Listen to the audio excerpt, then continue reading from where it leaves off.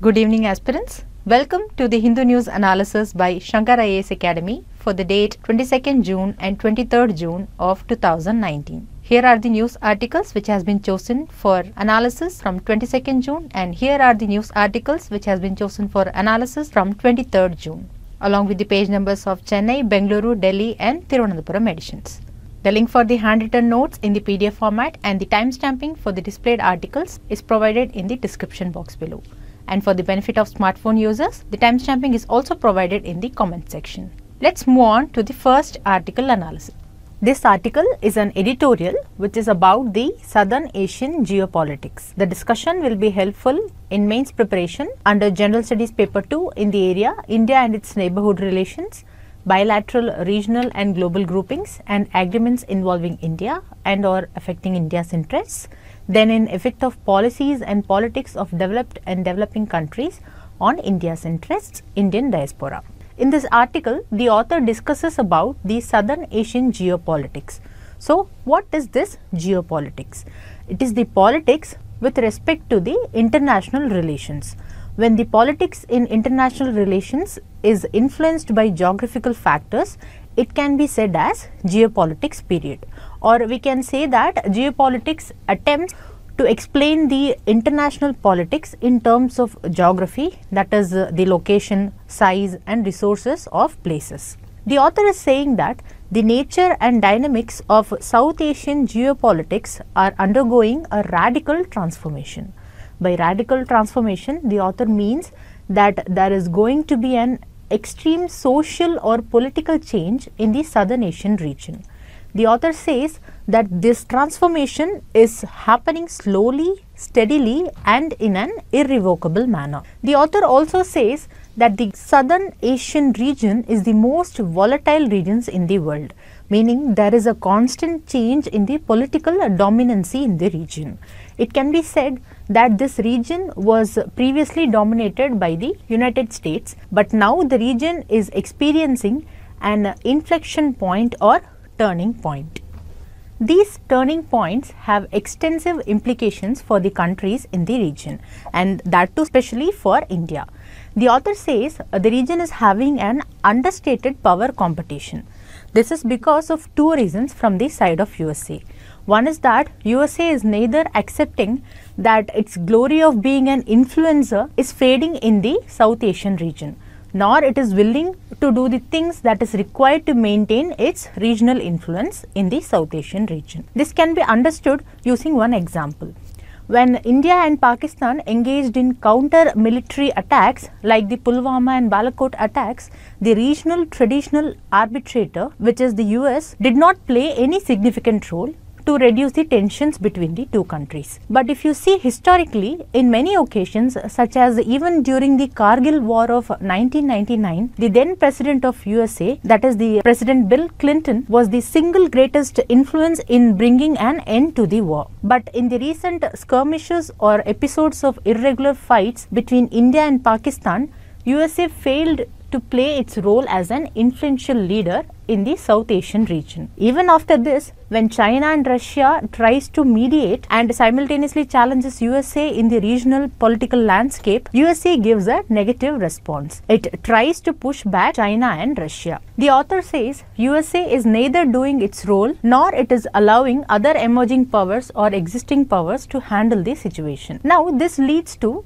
short-sighted decisions and it leads to confused policies from the side of USA. As an example for the confused policies, we can take the example of termination of India's preferential trade status under Generalized System of Preferences, that is GSP. Now, this termination not only has implications on the Indian industries, but it also affects US industries. That is why we are saying this is a confused policy.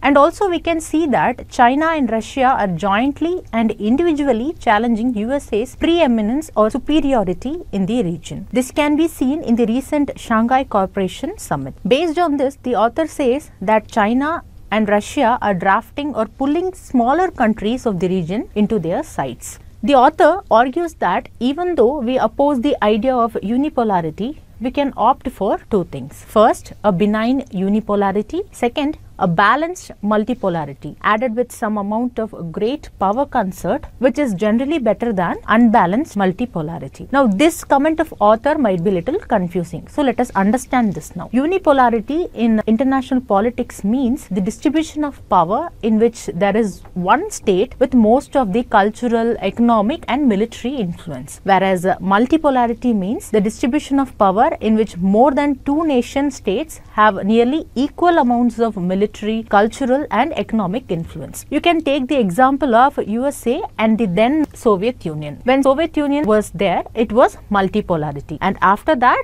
it was unipolarity. The author is saying that an unharmful or kind and gentle unipolarity or a balanced influence of two or more major nations which are acting together is better than the unbalanced multipolarity, which can be seen now in the region with the presence of USA, Russia and China. The author is saying that USA, Russia and China are in an unbalanced multipolarity. Now, when this unbalanced multipolarity is combined with a situation of change in power in the regional area, it might lead to destabilizing of the countries in the region. The author worries that perhaps currently we are in the middle of such a moment in southern Asia. Next, the author says that there is the emergence of China pivot in the region, which means that China is emerging as the kingpin or central power in the southern Asian region. Now, because of this, the fame of US as the regional central power and power manager in the southern Asian region is becoming a matter of the past. The author says that China is increasingly becoming able and willing to assume that role, that is the role of central power. Now, this is clearly visible from the recent SCO summit, as the regional geopolitics from Iran to Central Asia and from the South China Sea to the Indian Ocean region is increasingly being shaped by China. So, the author calls China as the new regional hegemon, that is the new regional supreme leader or superpower. Also, if you note, many countries are also openly supporting China without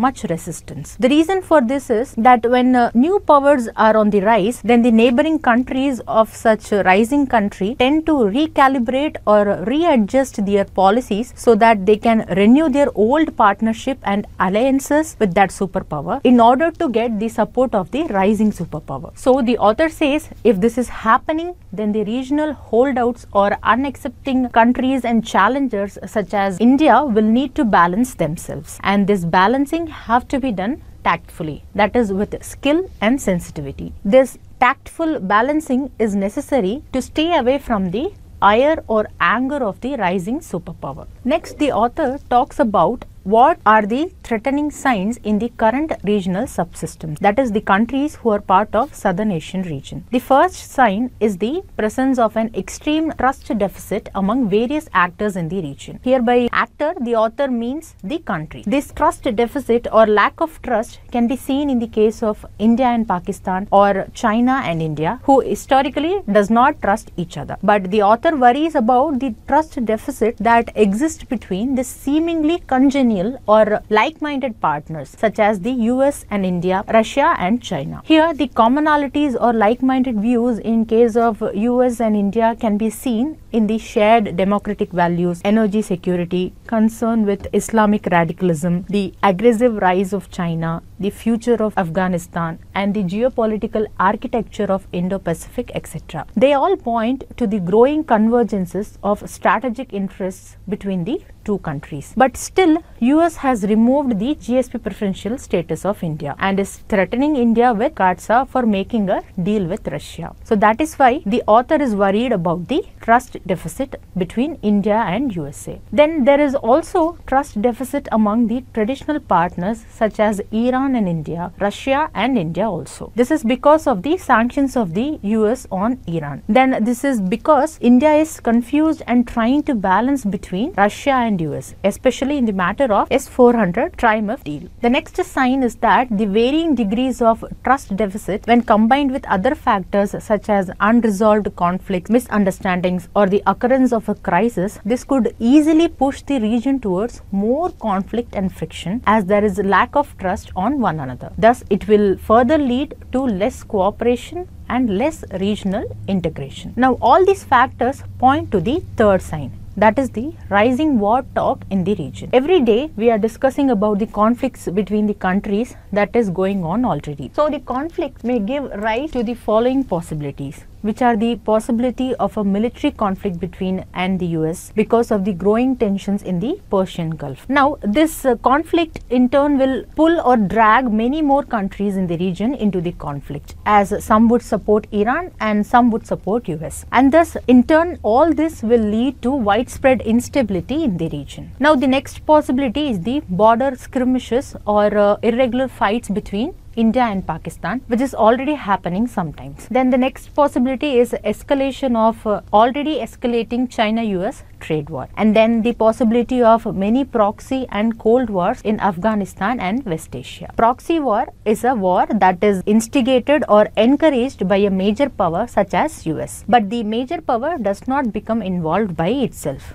And Cold War, as we know, is the state of political aggression between countries, which can be characterized by threats, propaganda and other measures except open warfare. So the author says all these possibilities will keep the temperature high in the Southern Asian region, at least for some time in the future. So far, we discussed about the change of polarity or power in the Southern Asian region. Then also we discussed about the unrests in the region. But these conditions are not favorable for India, because India is caught right in the middle of these tectonic, meaning very significant developments. Because now India has to balance its cooperation between the existing and the rising superpowers. The author also criticizes India because India has a habit of reacting to the above discussed geopolitical developments with tardiness. That is very late only. Even though India reacts late, the author says India is likely to adopt a large number of balancing acts, and carrying out balancing acts is the most appropriate strategy now. But it has to be done with a sense of clarity and purpose,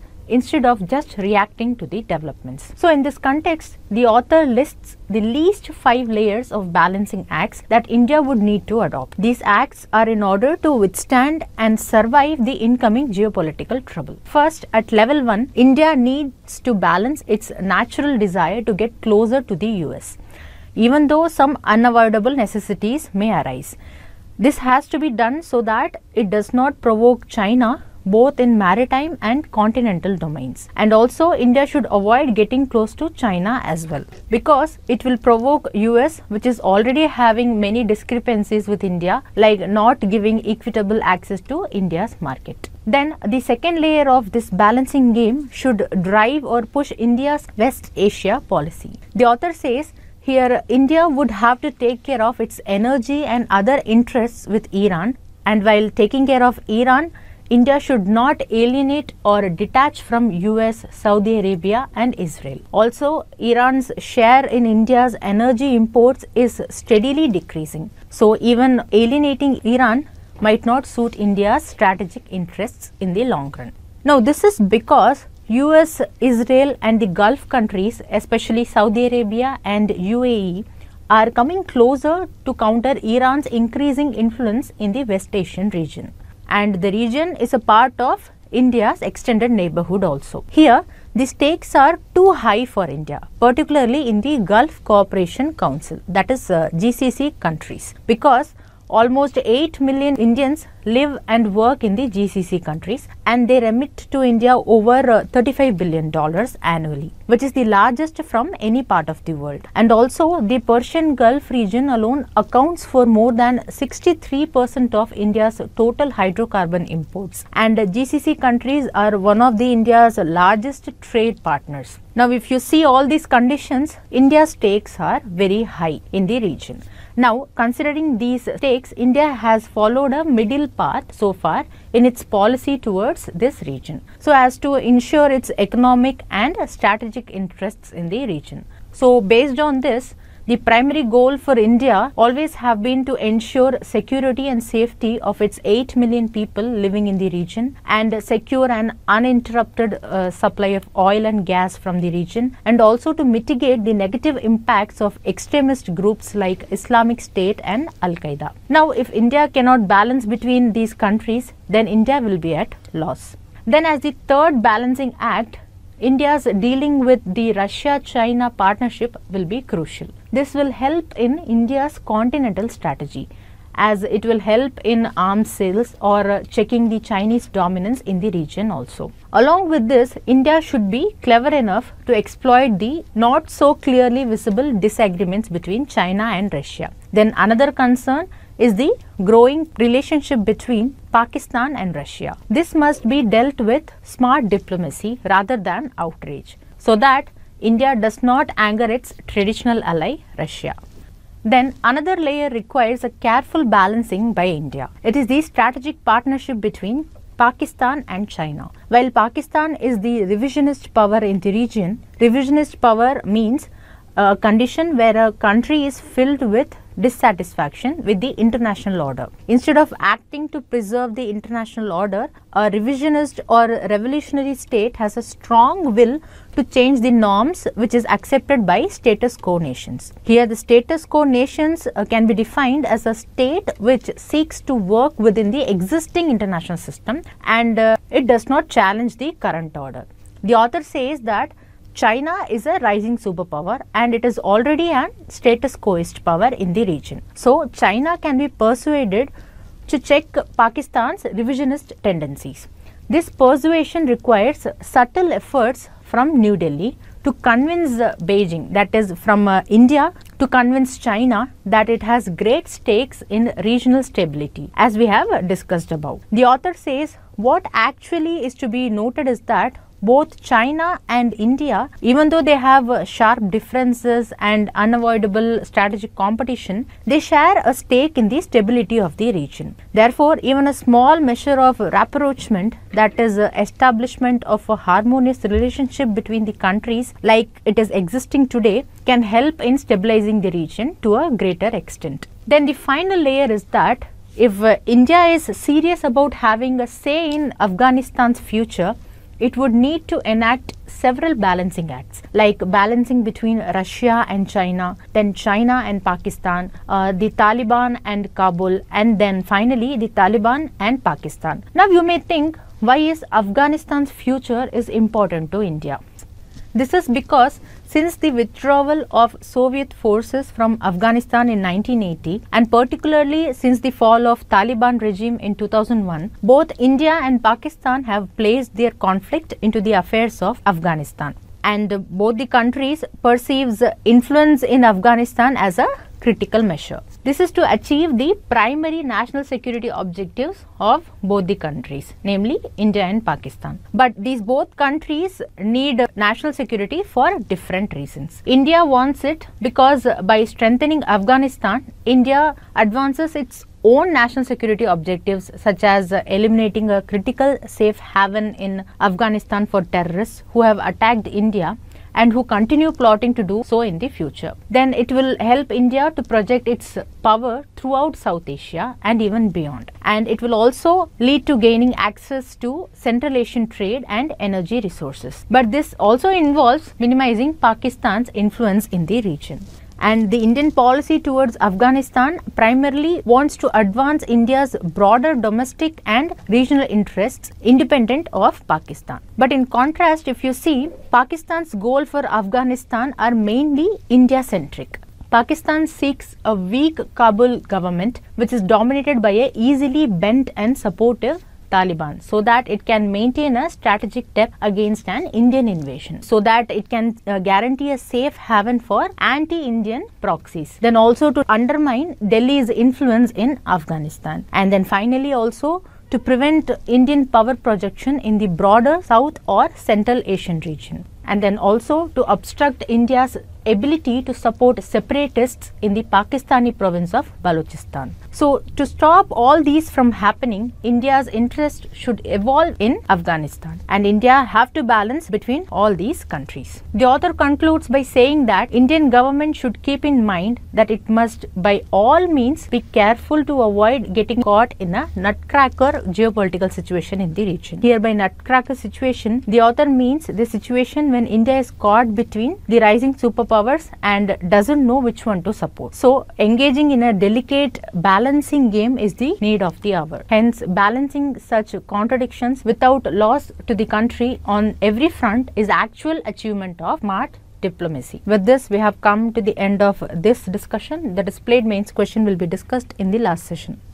Moving on to the next article, which is about the decisions arrived at the 35th meeting of GST Council. This article discussion will be relevant in your prelim syllabus under the area current events of national importance and then in economic development. The discussion will also be relevant in your main syllabus in GS paper 2 under the area important aspects of e-governance, applications, models, successes, and then in GS paper 3 under Indian economy. If you remember, we discussed about the GST Council on 21st June and we said that the decisions will be discussed in detail after the meeting is completed. It was completed on 21st June and this meeting was the 35th meeting of the GST Council. At the 35th meeting of the GST Council, an important decision was taken with respect to the use of Aadhaar for GST registration. The Council has decided to allow the use of Aadhaar as an identity and address proof for GST registration. This has been done for the purpose of doing business with ease.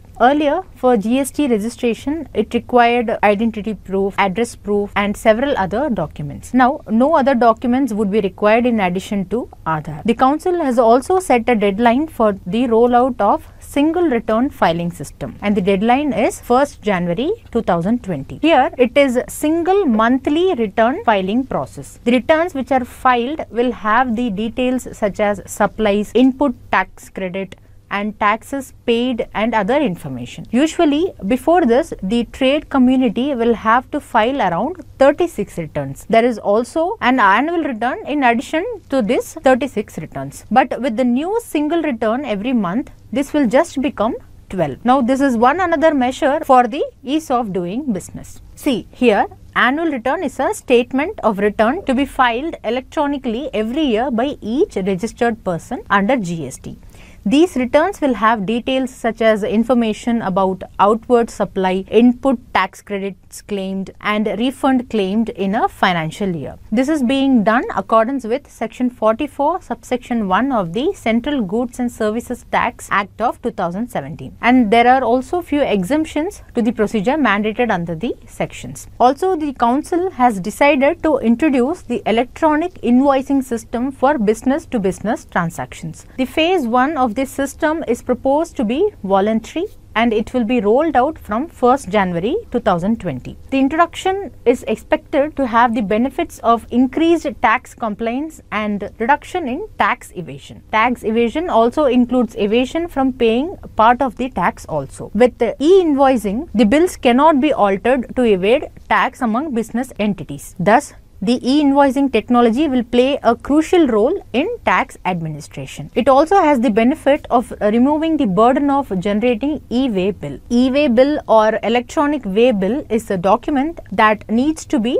generated before transporting goods worth more than rupees 50,000 within state or from one state to another. The physical copy of e-way bill must be present with the transporter and should also include details of goods, recipients, consignor and transporter. The e-way bill was rolled out at the national level on 1st April 2018. Then the article also stated that the tenure of the National Anti-Profiteering Authority has been extended by 2 years. The National Anti-Profiteering Authority has been constituted under section 171 of the Central Goods and Services Tax Act of 2017. This NAA or National Anti-Profiteering Authority comes under Department of Revenue in Ministry of Finance. The role of NAA is to ensure that the reduction in tax rate or benefit of input tax credit is passed on to the customer by commensurate reduction in prices. This means, for example, consider there is a product whose GST tax rate is 12%. If the tax rate is reduced to 5%, then the price should reduce accordingly. If the tax amounts to 12 rupees earlier, now based on this reduction, the tax will be rupees 5. There should be a price fall of at least rupees 7, and this price fall has to be ensured, and this is ensured by National Anti-Profiteering Authority. And also NAA can examine and check who has not passed on the benefit of reduction in the tax rate and recommend punitive actions including cancellation of registration. Now let us see what is input tax credit. Now take an automobile manufacturer. He purchases tires as input to develop his final output, which is a car. While purchasing the tires, he would have spent some money by paying tax for tires. This tax paid for the input is called as input tax. He also has a liability to pay a final tax on the final product, that is the car.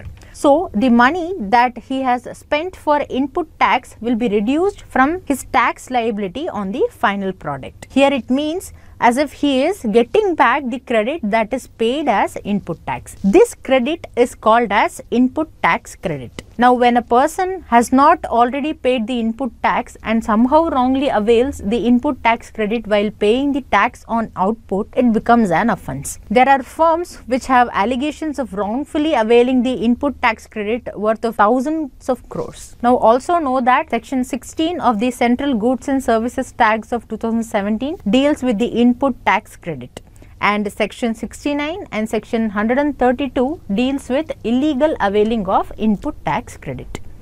With this, we have come to the end of this discussion. There is played practice question will be discussed in the last session. Moving on to the next news article. This article is about the South Asian region having a shared vision to attain the Sustainable Development Goals. This article discussion will be relevant in prelims under current events of national and international importance. Know that Sustainable Development Goals are going to be there for sure till 2030. So, there will not be any major change with respect to the SDG goals or targets. Hence, make sure you know these goals and their numbers clearly. So, based on this, the article is also relevant in economic and social development. And further, the article can be linked to main syllabus in General Studies paper 2 under regional groupings involving India and affecting India's interests, and also in important international institutions and fora, their structure and mandate. The author in this editorial bats or supports for a common understanding in the South Asian region on the regional integration and cooperation in achieving the Sustainable Development Goals. The South Asian region includes 8 countries.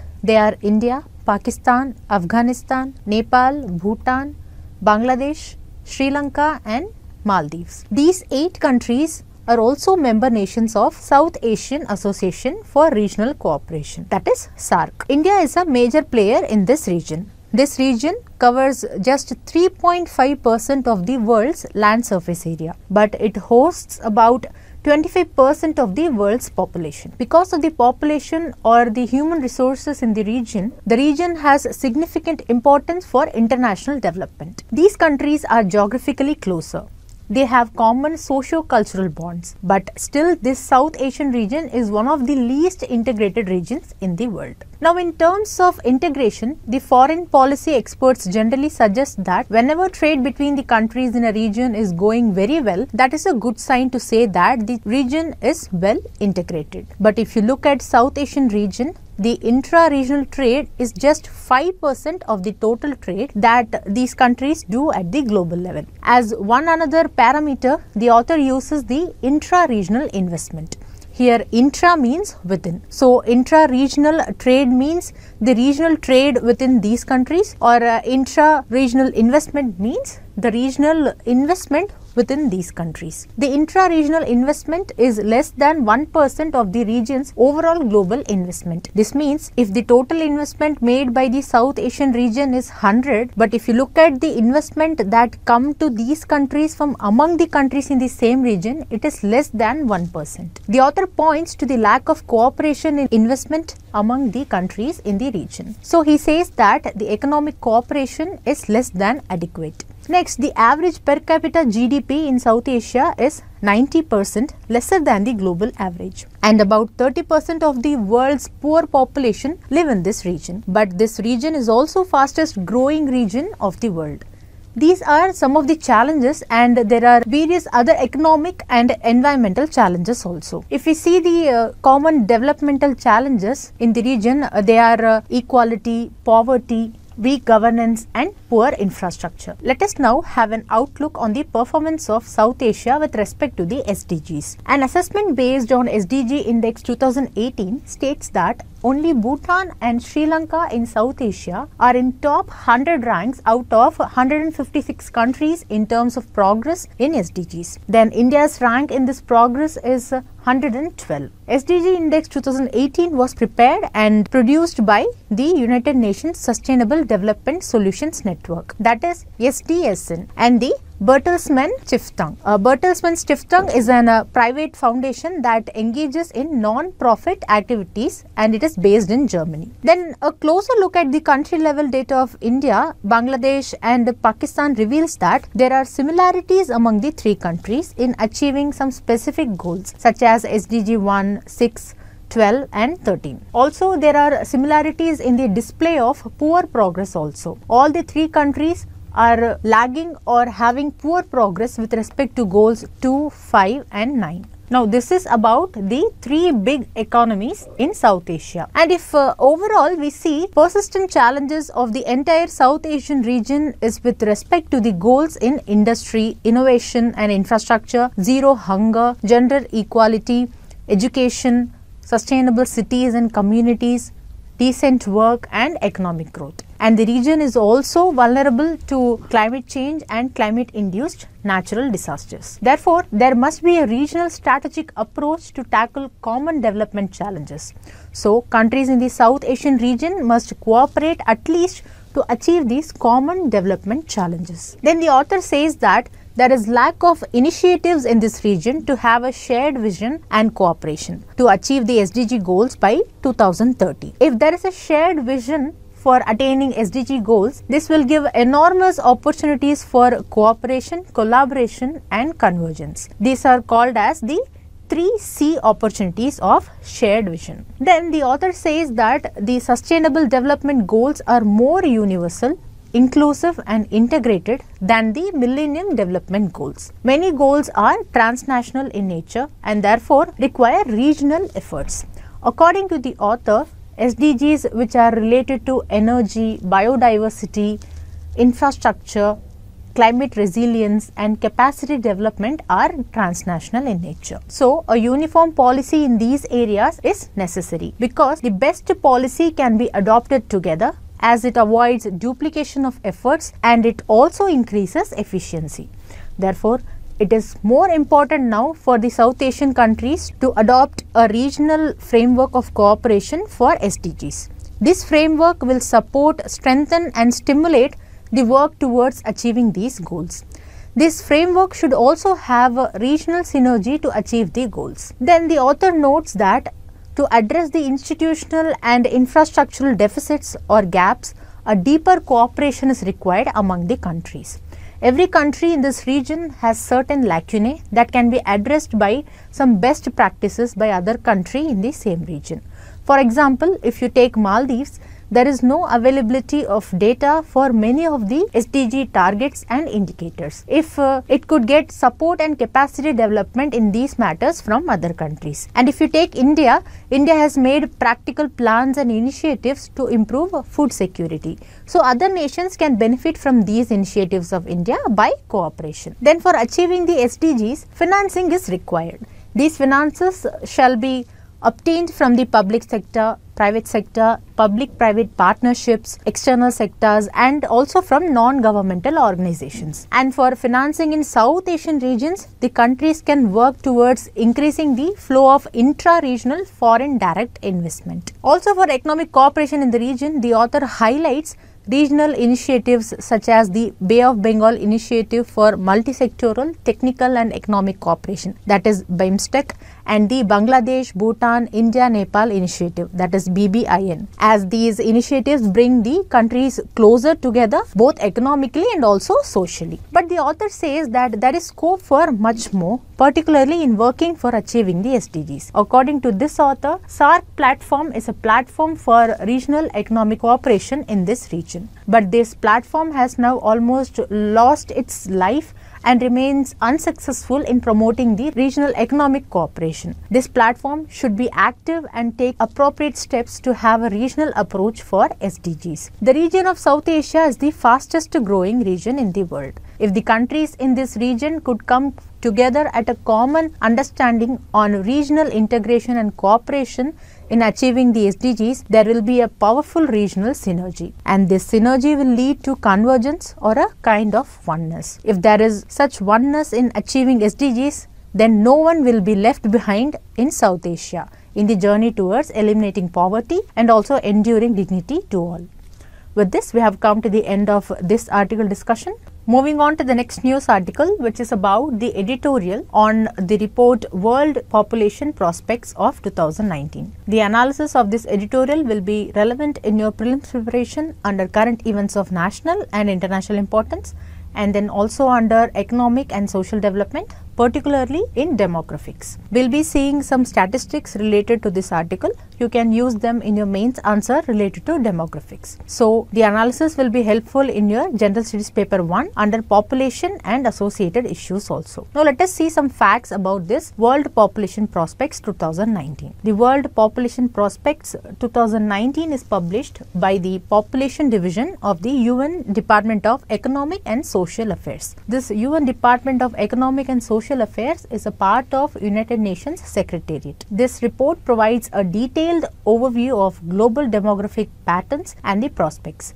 Here, prospects means the possibility or likelihood of occurring of some future event. Now, let us see the editorial. As per this report, India is projected to become the most populous country by the year 2027. So, India will overtake or surpass China to become the world's most populous nation. And India will host 1.64 billion, that is 164 crore people by the year 2050. And also know that India's current population is 1.36 billion or 136 crores. Within 10 years, the world's population is likely to be 8.5 billion, that is 850 crores, and the population is likely to go up to 9.7 billion, that is 970 crores by 2050. If you see, the present population of the world is approximately 7.3 billion, that is 730 crores. So, try to represent the data in a graph format while writing your mains answer. Now, the author has told that the world has successfully overcome the Malthusian theory predictions. In short, Malthus theory predicts that if population grows much faster than food production, then this population will outgrow its resources, leading to a host of problems. According to Malthus, there are two types of checks that can reduce a population's growth rate. One is preventive checks, which are voluntary actions that people can take to avoid contributing to the population. Then other is positive checks. Positive checks to population growth are things that may shorten the average lifespan of a person, such as disease, warfare, famine, and poor living and working environments. According to Malthus, eventually these positive checks would result in a Malthusian catastrophe, which is also sometimes called as Malthusian crisis. This Malthusian crisis is a forced return of a population to the basic survival. But this did not happen. Instead, the world's population is still growing. The author tells that there are strong arguments in favor of stabilizing the population numbers in the future. This is possible only when the quality of life of people is raised. Also, when the sustainable development goals are achieved without destroying the environment. The author also mentions that the key message from this report is national leaders must redouble their efforts to raise education, health and living standards for people everywhere. Next, the author has discussed the migration trends from this report. The UN report shows that migration to countries will be a steady one where the working age population is reducing, because these countries have to open up their economy in order to sustain the economic production. This report tells that Japan has the lowest working age population ratio. It is followed by Europe and Caribbean islands. The report also mentions that by the next 3 decades, that is by the next 30 years, North America, Eastern and Southeastern Asia will also have low working age population ratio. But this trend is exactly opposite for India. India will have a vast number of young people, but the natural resources to meet the needs of this population will not be sufficient. The author says that if India undergoes a revolution in skilling its population, that is increasing the skill levels of the population, where the population can perform jobs in a proper manner, then the Indian population will get opportunities and the population can also migrate to these countries where the working age population is likely to reduce. Next, the author quotes the data from sample registration system. The main objective of sample registration system is to provide reliable estimates of fertility and mortality, including total fertility, infant and child mortality rate. This sample registration system is managed by the Office of the Registrar General and Census Commissioner, which comes under Ministry of Home Affairs, Government of India. As per this sample registration system, the states with high fertility rates are Bihar, Uttar Pradesh, Haryana, Madhya Pradesh, Jharkhand and Chhattisgarh. The author tells that the higher fertility rates that exists in these states are a challenge to India's goal of stabilizing the population growth. The author also mentions that these goals are possible only if the respective state governments set their minds to reducing the population. Then the author tells that the state governments should focus on education and health for the women, so that both of these factors will help the women to get employed. Next, the author has touched upon life expectancy. Life expectancy is nothing but the time period which the humans or any other living organisms are expected to live. If you see, according to the latest WHO data, which was published in 2018, the total life expectancy in India is 68.8 years, out of which male has a life expectancy of 67.4 years and female has a life expectancy of 70.3 years. The author tells that the rise in life expectancy should be addressed by India in the coming years. He also mentions that new opportunities for employment will rise for this set of population, that is the old age population. Next, the author discusses about the urban facilities. He tells that the government must reimagine or replan on developing the urban facilities with special focus on access to goods, affordable housing and mobility. Then the author mentions that the Sustainable Development Goals framework provides a roadmap for the nations to focus on the development activities in a sustainable manner. But the author mentions that the progress in poverty reduction, greater equality, better nutrition, universal education and healthcare requires state support and strong civil society institutions. Then next, the author suggests that the government should focus on making the agriculture remunerative.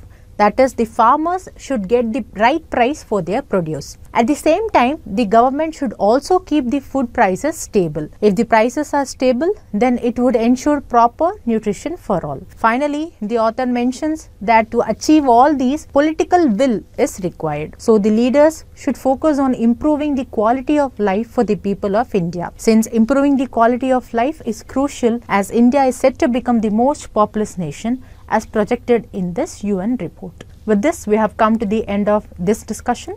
Moving on to the next news article discussion, which is about the Financial Action Task Force. This article discussion will be relevant in Prelims syllabus under the area current events of national and international importance. Then the discussion will also be helpful in main syllabus in General Studies paper 2 under the area important international institutions, their structure and mandate, and also in General Studies paper 3 in security, particularly under the area role of external state actors in creating challenges to internal security. Here, the external state refers to Pakistan. Recently, the Financial Action Task Force has strongly urged Pakistan to swiftly complete its action plan by October 2019. It has officially declared that if Pakistan fails to do so, then the FATF will decide the next step for insufficient progress. This will be decided at the time of October to November in 2019. In the year 1989, a G7 summit was held in Paris in the country of France. There, they planned to set up a mechanism at international level to deal with the mounting concerns about money laundering. Money laundering posed serious threats to the banking system and to the financial institutions. Therefore, the Financial Action Task Force was set up in the year 1989 as an intergovernmental body. It consists of 39 members as of now. You may have read in the newspapers that it is a 38-member body. Yes, it was a 38-member body, but after June 21, 2019, it has added one more member. Before 21 June 2019, that member was designated as an observer in the FATF along with Indonesia. This member is Saudi Arabia, which was given full membership during the recent plenary meeting. So now it is a 39-member body. Of these 39 members, there are 37 countries and 2 regional organizations. The regional organizations are European Commission and Gulf Cooperation Council. Also know that India is also a member country in FATF. And note that Pakistan is not a member country of this task force. But today's news article discussion is based on Pakistan and Financial Action Task Force only. We will see what is the connection between the two. The main objective of this task force is setting standards and to promote effective implementation of legal, regulatory and operational measures for combating money laundering, terror financing and other related threats to the international financial system. Now, why is the plenary meeting of FATF so important? This is because it is the decision-making body of the Financial Action Task Force and it meets 3 times in a year. The year that we have mentioned here is not a calendar year and also not like our financial year. The FATF's plenary year begins in July and ends in June. The plenary meetings usually takes place in the months of October, February and June of each plenary year. So every year you can revise everything pertaining with the FATF at least 3 times. That is in February, June and October. Thus we urge you to take your revision with the current affairs. The plenary meeting that happened recently at Orlando in USA was the 3rd and last meeting of the plenary year that ends on 31st June 2019. The next plenary meeting is scheduled to be held in 13th to 18th October 2019. So we will definitely be revising these things at that time also, because the same issues will again come in news, maybe with some new developments. We have seen in the news article that FATF has given time till October 2019 to meet the action plan. This was agreed between FATF and the government of Pakistan. FATF identifies countries with weak measures to combat money laundering and terror financing in 2 FATF documents that are issued 3 times a year.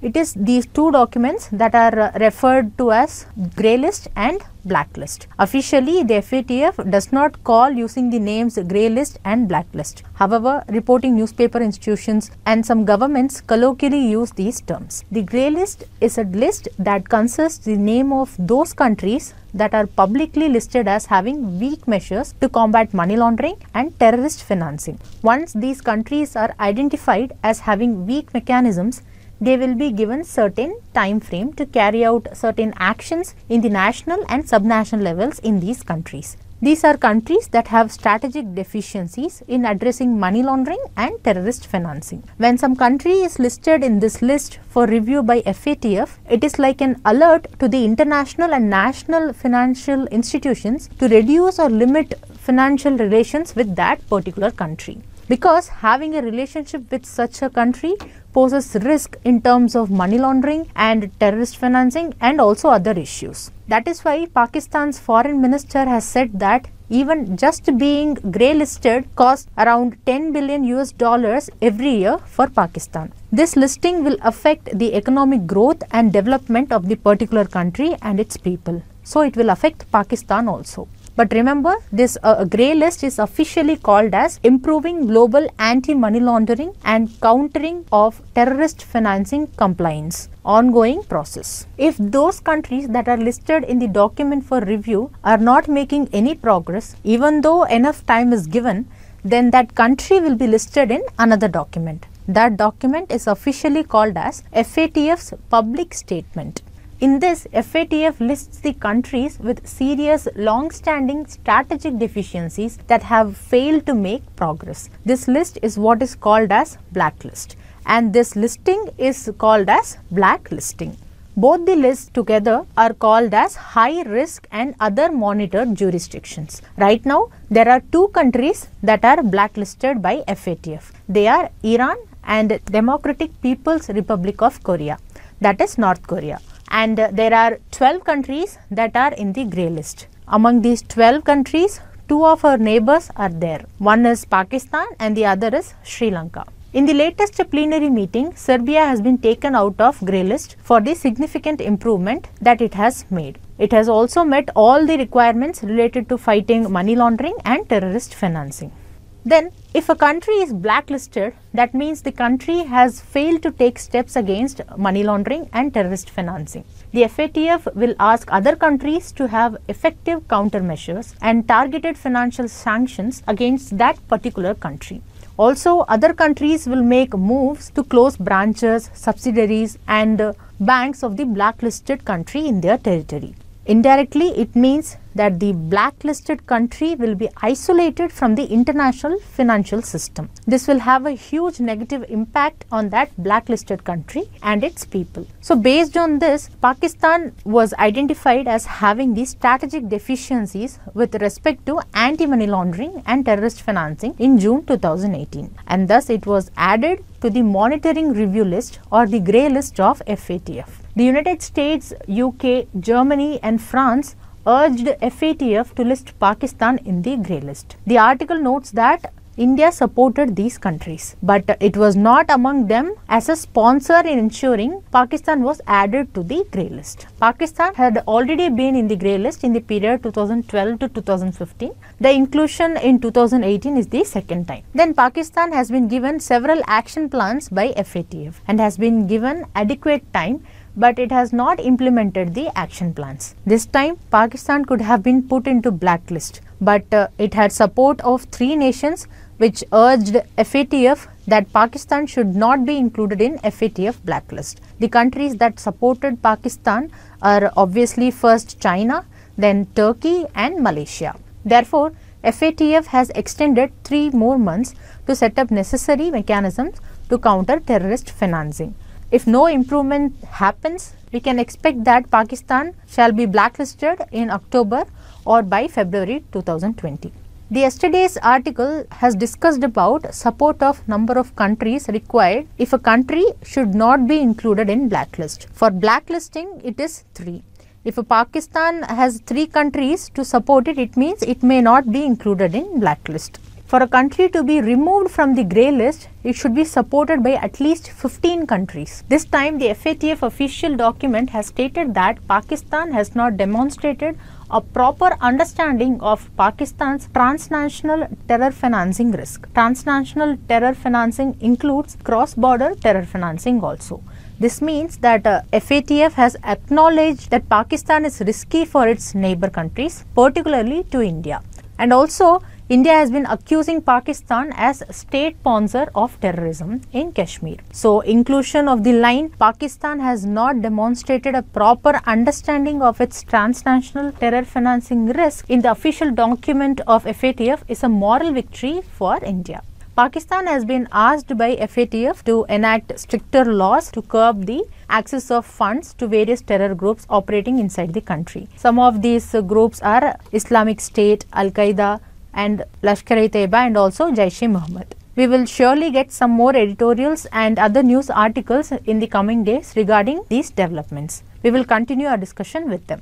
With this, we have come to the end of this article discussion. The displayed practice question will be discussed in the last session. Moving on to the next news article, which is about an annual report published by the US government on international religious freedom. This article discussion will be helpful in your prelim syllabus under the area current events of national and international importance. Then the article discussion can also be linked to main syllabus in GS paper 1 under the area communalism. The discussion will also be helpful in GS paper 2 under international relations, within which it comes under the area bilateral groupings and agreements involving India and affecting India's interests. The United States of America has released a report on international religious freedom of 2018. This report documents the situation of religious freedom in most of the countries. There are 2 institutional mechanisms in US government which are working for international religious freedom. One is the US Commission on International Religious Freedom and the other is the Office of International Religious Freedom, which is a part of US State Department. Both these are established under the US Law of International Religious Freedom Act. The State Department's report normally documents violations of religious freedom in every country in the world, whereas the US Commission recommends certain countries to be designated as countries of particular concern. Countries of particular concern means those countries that commit systematic, ongoing and egregious or horrifying violations of religious freedom. There is one another list maintained by the US government, that is called as Tier 2 countries. Tier 2 countries are those countries that at present does not require designation as countries of particular concern, but require close monitoring due to the nature and extent of violations of religious freedom in these countries. Note that India has been placed as Tier 2 country by the US Commission for International Religious Freedom for the year 2018. The news article is not talking about the annual report by the US Commission, but it talks about the annual report which was recently released by the State Department of the US government. In India, we know that since 2014, the ruling party in Indian government is Bharatiya Janata Party. The numbers of the BJP party within the alliance has actually increased in the recent election compared to the 2014 general elections. This report published by the US has criticized BJP office bearers for hate speech and criticized the government of India for reportedly protecting cow vigilante groups. Cow vigilante groups here refers to the group of people who attack predominantly the Islamic members. This attack may be due to a rumor that some number of cattle is being transported, a rumor that someone is having beef in their home. Several incidents have taken place in India in the last 5 years that are alleged to be associated with mobs attacking and killing such minorities. These mobs were referred by the report as the violent extremist Hindu groups. The report had listed 18 attacks against the victims who are not from Hindu religion and who are belonging to the scheduled castes. In these 18 attacks, around 8 persons were reportedly killed in violence linked to cow protections. Now, protecting cow vigilante group means, let us understand this with an example. Let us imagine a mob or a group of violently behaving people has attacked the person because he had beef. Now, FIR has to be registered for the murder of the individual. The US report criticizes the government that it protects them from punishment and from legal proceedings. We could not see news such as a cow vigilante gets life imprisonment for killing a person from the minority group. The conviction rate for such offences carried out by cow protection groups is very less. These could be some of the reasons why the US government criticizes Indian government for protecting cow vigilante groups in its report. The report has also stated that inflammatory speeches were made by senior party members of the Hindu majority Bharatiya Janata Party. It also noted a statement made by a member of Indian Parliament on February 7, 2018. The member of the ruling party at that time has said that Muslims had no business staying in India and Muslims should instead settle in Bangladesh and Pakistan since they were responsible for the partition of India. In addition to the violence against the Islamic community, the report also mentioned about various Christian NGOs that had documented 300 to 500 cases of alleged violence against Christian priests and churches all over India. Also, that the state government of Jharkhand is pursuing an anti-Christian agenda. Certain official of the US government has asked the leadership of the Indian government to quickly condemn acts of violence on the basis of religion and also to make perpetrators or the offenders accountable for their actions. The major ruling party in the ruling alliance, that is the BJP, has said that there is a presumption or assumption in that report of US government. That is, there is a grand design or plan behind the violence against minority in India. They have defended by saying that these attacks or murders are carried out because of local disputes and by criminal mindsets. As we have been seeing in news, the US Secretary of State is coming to India reportedly to have a meeting with the External Affairs Minister of India on June 25, that is day after tomorrow. The main theme of the discussion will be about the trade related discussions and any other announcement whether India will get any exemption about importing oil and benefits under the generalized system of preferences. But with the timing of the release of this report on international religious freedom, it is also speculated that India may arise this issue as well with the US Secretary of State when he comes on June 25. The visit of US Secretary of State will also prepare the ground for a proposed bilateral meeting between the head of US government and the head of Indian government on the sidelines of the G20 summit. The G20 summit will take place in Osaka in Japan next week on June 27 and 28. Now, there is one another article in this same lines in the newspaper today, which is titled as US report expresses concern on communal violence in India. This article talks about few other things that was not covered by the front page article.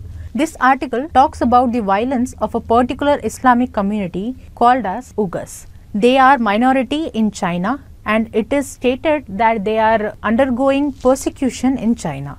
In August 2018, the UN Committee on the Elimination of Racial Discrimination has stated that around 10 lakh Uyghurs Muslims could be in detention camps in Xinjiang province of China. The committee has asked to release all of them. It stated that China has arrested them in the pretext of countering terrorism. This news article highlights that the report includes details such as central and state governments as well as parties in India that have taken steps to affect Muslim practices and institutions. Now, this could indirectly mean one of the Muslim practices, that is triple talaq. The report states that the Indian government challenged the minority status of Muslim educational institutions in the Supreme Court. Here they were referring to the central government in Supreme Court, which challenged against the minority status to the Aligarh Muslim University in Aligarh in the state of Uttar Pradesh. Then the proposals that were designed to erase Muslim contributions to Indian history, one of these is to rename Indian cities with Muslim provenance or history, particularly the renaming of Allahabad to Prayagraj. These activities of the government have also further fueled communal tensions in the region. These are some of the issues mentioned in the report with respect to the religious freedom in India. With this, we have come to the end of this article discussion. Moving on to the last discussion for the day, which is about the Wild Yak. The analysis of this news article will be relevant in your prelims preparation under current events of national and international importance, and then also under general issues on environmental ecology. Before seeing the news article, let us see about wild yak and two other animals, which are Himalayan tahr and white-bellied musk deer, which are mentioned in the news article. First, let us see about wild yak. It is a bovine species which is native to the Himalayas. Bovine means the animals of the cattle group like cow, buffalo, etc. Wild yak is found largely in the higher altitude regions of India and China. In India, it is found in Ladakh region. It is classified as vulnerable under the IUCN Red List of Threatened Species. Here IUCN is the International Union for Conservation of Nature. Then also wild yak is protected in India under Wildlife Protection Act of 1972. It is listed under Schedule 1 of this act. Schedule 1 ensures maximum legal protection for the animals. Further, wild yak is also listed in Appendix 1 of CITES. CITES is the Convention on International Trade in Endangered Species of Wild Fauna and Flora. Appendix 1 of CITES includes species which are threatened with extinction. If you see, trade in specimens of these species is permitted only in exceptional circumstances. Now, let us see about Himalayan tahr. You can guess from the name that Himalayan tahr is native to the Himalayas. This animal is found in the countries of India, China and Nepal. If you see, tahr belongs to family of goat and sheep. Himalayan tahr is classified as near threatened under the IUCN Red List of Threatened Species. Then it is also protected under Schedule 1 of Wildlife Protection Act of 1972. Now, let us see about white-bellied musk deer. This deer is also called as Himalayan musk deer. It is found in the countries of India, China, Nepal and Bhutan. They also live at high altitudes. They are classified as vulnerable under the IUCN Red List of Threatened Species. Then it is also protected under Schedule 1 of Wildlife Protection Act of 1972. This species is also listed in Appendix 1 of CITES. These are the informations you should know with respect to the prelims examination. Now, let us see the news article. The researchers have used the dung, which is the excreta of yak, to understand the vegetation and climate of the past. Also, they have tried to connect this research to find out why the mega herbivores such as the woolly rhino and mammoth went extinct. The researchers have collected the dung sample from Chamoli district of Uttarakhand during both summer and winter season. Then they have carried out the botanical analysis of the yak's dung to decode the diet of yak. They found a good diversity of pollen, spores and phytoliths in the yak's dung. Phytoliths means the silica or sand bodies that are found in plants. From this, the researchers were able to conclude that yak preferred a variety of foods from simple grass to leaves and fruits of woody trees. The diversity of diet was high, especially during summer season, since the yak could walk up to 50 kilometers in search of food. So the researchers were able to see that the yak is able to modify its diet between the summer and winter months. This is how yak is able to sustain in the high altitude regions of Himalayas. The researchers have indicated that the yak was able to modify its diet according to the climate change of the past. One of the authors of this research paper has told that the end of Pleistocene epoch, which happened 11,700 years ago, after which the Holocene epoch started, brought a change in vegetation and also introduced humans to the planet. So those giant mammoth and woolly rhino, which used to live with the yak about 18,000 to 20,000 years ago, that is in the Pleistocene epoch, were not able to adapt to these changes. Hence the author mentions that these animals went extinct. The yak dung analysis also helped to map out the different plants and trees in that area. And the analysis will also help the researchers to find out reasons for the extinction of woolly rhino and giant mammoth.